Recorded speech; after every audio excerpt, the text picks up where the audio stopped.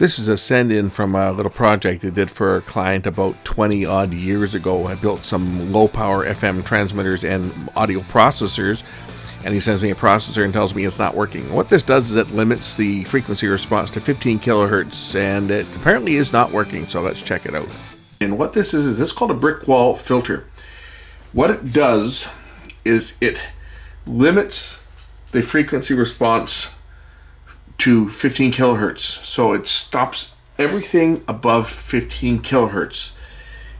And it also has a limiter built in to clip so that the signal won't go too loud. And that's, again, for someone who's using this with the transmitter. Some of them are still probably in use in small communities. I built a couple of low power transmitters under contract for a company, and they were put in small remote communities to as a translator to relay music services that were brought in from satellite, so that these small communities of only a couple hundred people would have some radio. Anyway, this one came from an old friend that I built one for, and he says it doesn't work. And I see that this one here has had some work done on it in the past. I think that we took out the tone controls because we wanted it flat. Anyway, what this does is it is supposed to pass the audio signal through and just limit the frequency response to 15 kilohertz. It's called an SCT1. Yeah, STC1, yes, is the kit. And as you see, there's quite a bit going on here. You've got a couple of Max 291 op amps. And it does have a tone control, but it looks like the tone control may have been disabled on this. That's what it looks like here, because there's a jumper wire that's been put in place here. I think that was to bypass the tone control. These capacitors were removed, or were they? Yeah, it looks like this capacitor was removed and a jumper wire was put in place over to this one. So I think, and these two here, looks like these two were jumpered together too. So I have a feeling that that's what that was. I forget. I would have done this at the time because I built this. But I think what that was that they wanted the tone control disabled because it wasn't being used to boost bass or boost treble. They wanted it just to pass signal through. What this was being used for was it was being used it was driving an FM transmitter, but it was driving it into a closed circuit, into like a cable system and they wanted to limit the sound. They were using it with a CD player, and they wanted to limit the level so that it wouldn't overmodulate, and also because CD players typically will output a signal at around 22 kilohertz. Now the reason you need such a device like this is that any frequencies that get anywhere near the 19 kilohertz pilot tone will beat with the pilot tone and cause all kinds of undesirable noise in your resulting FM signal. So all commercial transmitters all have what's called a brick wall filter, which will chop everything off from 15 or 16 kilohertz up. Usually it's 15 kilohertz. And that is what this does. This just processes audio.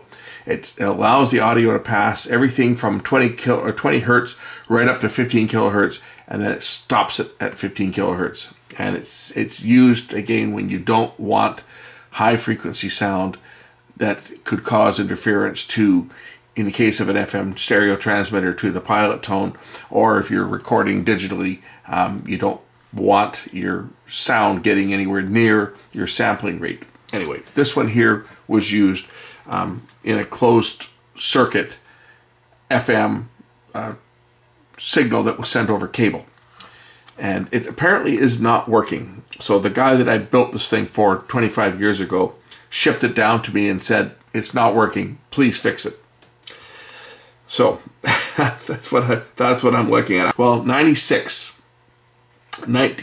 1996, and this was built right around that time. So yeah, okay, 22 years. 1996, because that's about the time that this thing came out, and that was about the time that I did some work and built a few of these things for a few various people.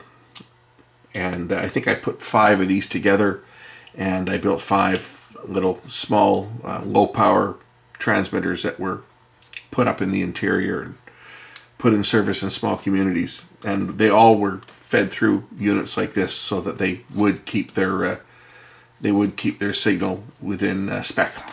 Anyway, this thing apparently, say, it's not working. I haven't turned it on yet, so I've got it plugged just into my MP3 player, and we'll look at the signal going in and the signal coming out and see if it's actually passing any signal through it. So I'll turn it on, and I've got a signal going through it, and I don't hear anything. So let me get my scope. We'll take a look and see whether we're actually getting a signal through here.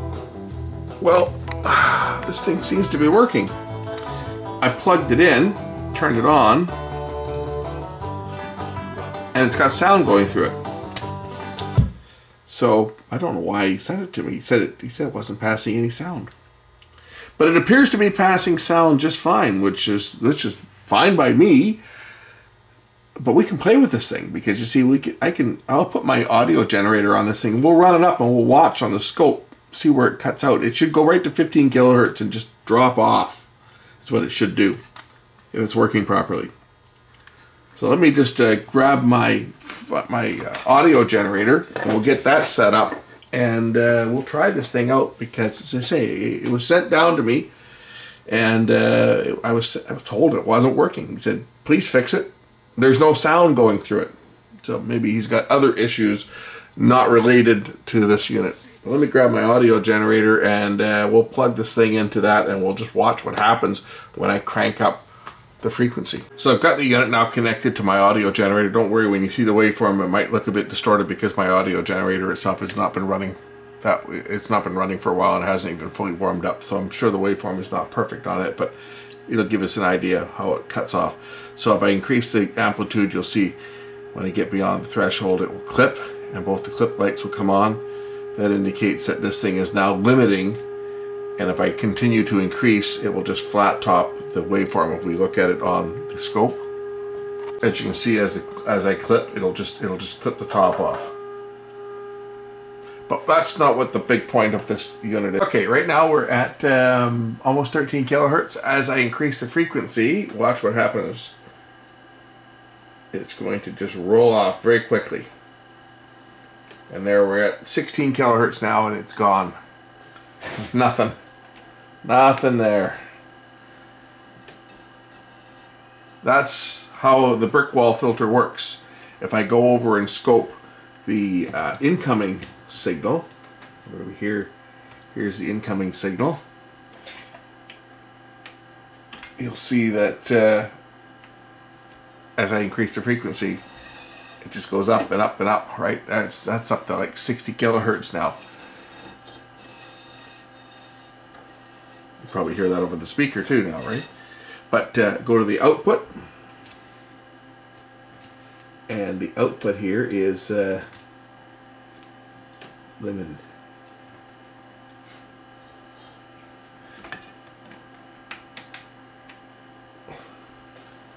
And as we go up, there's 12 kilohertz, 13 kilohertz, 14 kilohertz, and 15 kilohertz, and then there we go. By the time we get up to like 16 kilohertz, we're really attenuated. You can see how dramatic it is. It just drops like a rock. That's what they call a brick wall. It's called a brick wall filter, and that's what its job is. Its job is just to eliminate everything.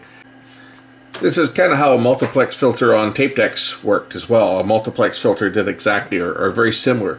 It rolled off frequencies above 16 kilohertz or so, or actually most cassette decks were probably lower than that.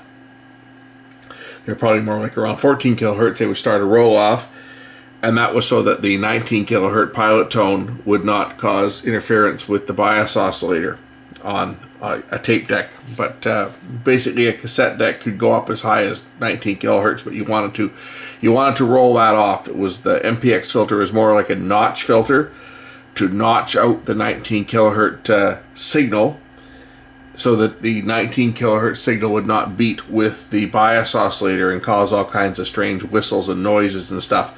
This one here is a low pass filter high pass or high cut brick wall, it passes everything up to 15 kilohertz, and then it starts to roll off at 15, and everything is completely rolled off by the time you get to just over 16 kilohertz. It was really quite dramatic how quick it rolled off when I was looking at it there. You know, the roll off starts. Let's see here. Where's my roll off starting? I'm at 12 kilohertz now, and it's flat. Okay, we're right at 15 kilohertz. It starts to roll off. If I go back to the scope, I'll show you the frequency generator here. So at 14 kilohertz, I've still got a full output, and it starts to roll off. Okay, they're starting to go down now, and it's gone. Okay, yeah, it's gone down to nothing by 17 kilohertz, and everything above this is just nothing there. It's just blank. And as I get down, okay, I'm starting to see a little bit of a signal now, very, very low, and it's starting to come up now, and then yeah, we're back to full signal. So 14 kilohertz is where the roll-off starts, and it is completely gone by 17 kilohertz. That's a pretty sharp filter. So nothing above 17, but the roll-off starts really quick. By the time you get to, let me just measure it here, and I'll see where we're down. When we're down 3 dB, I think it's like by 15 kilohertz, we're down 3 dB. Okay, so here's I've got my signal here at 600 millivolts. I'm on a ×1 probe. So 600 millivolts output at 12 kilohertz. Whoops, just bumped my probe there. Let's fix that. There we go. Okay, we'll watch it until we get to 300 millivolts. So as I increase, okay, we're now getting to 14 kilohertz, and it's starting to roll off. We're at 15 kilohertz now, and we got 400 millivolts, so we've gone down from 600 to 400 millivolts, and now I'm at 17, just under 17 kilohertz, and now I'm at 17 kilohertz. So 14 kilohertz there. 15 kilohertz, 16 kilohertz, 14, 15, 16 kilohertz, 17 kilohertz, and it's pretty much gone. And it drops right off at that. That's pretty sharp roll off. 3 kilohertz bandwidth from 14 to 17. We're going from 600 millivolts output to barely detectable. That's a pretty sharp filter. Anyway, I was hoping that there was something that I could show you what was wrong with this thing, because to say it was sent in saying there's no sound, and it clearly is passing a signal. So I'm going to have to get a hold of the guy that owns this and ask him exactly what his problem is. I think his problem is somewhere else in his audio chain and not in the audio processor. Anyway, thanks for watching. Wish there was something to do on this, but hey, you guys got to see what one of these little brick wall filters does and what they're used for. Thanks for watching.